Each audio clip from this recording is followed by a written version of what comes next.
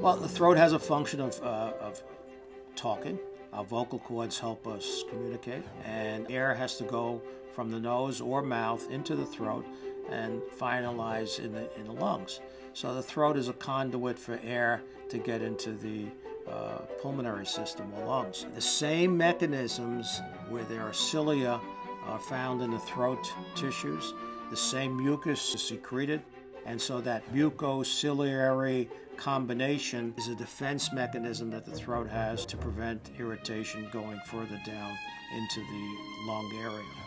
The throat obviously can be sore. The throat can have infections. The vocal cords can become inflamed, and hoarseness comes from swelling or other conditions, growths, tumors, polyps, cysts, nodules on a vocal cord.